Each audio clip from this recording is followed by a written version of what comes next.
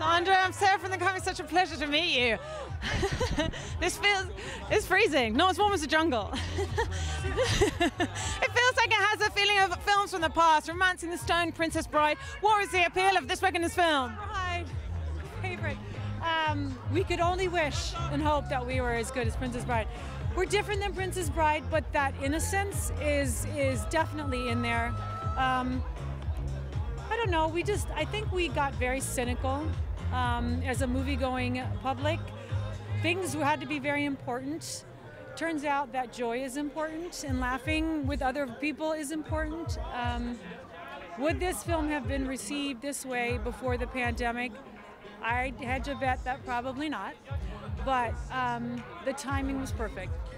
What an amazing cast in Daniel Radcliffe, in Brad Pitt, but particularly Channing Tatum. Your fireside banter just pops. What was it like working with these people?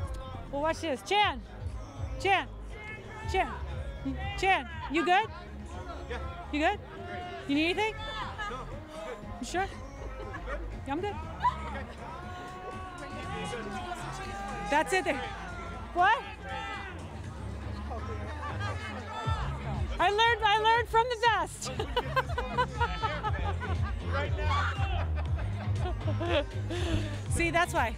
It just works. You don't know why, and we still like each other. We don't hate. Sometimes you like each other at the beginning, and then not so much at the end. But I think because our daughters are so close, it's like they tried to kill each other initially, and now they love each other. And so, as parents, we'll forever be bonded. Feels good. It does. Felt good while we were doing it.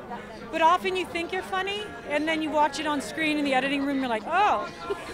We had a couple of those moments, but it just works. Everyone keeps asking, how was it for Channing, you know, having his arse out and you picking those leeches off? I want to know, how was it for you? Thank you for that. That's important. You know what?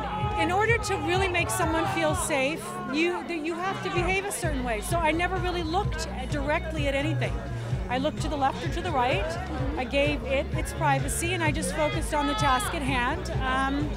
And I think it bonded us. How do you feel about you and Daniel? He and I have been attached at the hip for the past few months. I admire him, and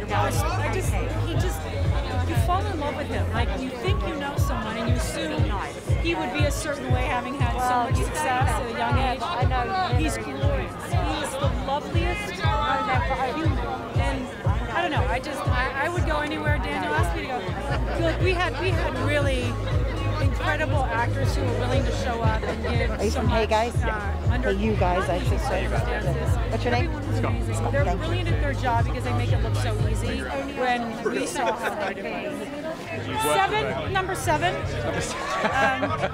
You know what? I've been very lucky.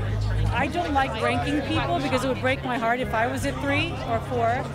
But I've never. What's up? What's up? You good? Make sure you're good. What's that? See? That's why. You know what? We have great rhythm. And when you find that, you just are just like so grateful, because comedy is one of my favorite things to do. I just don't find a lot of people to play with that like to play the way I like to play. So it was amazing.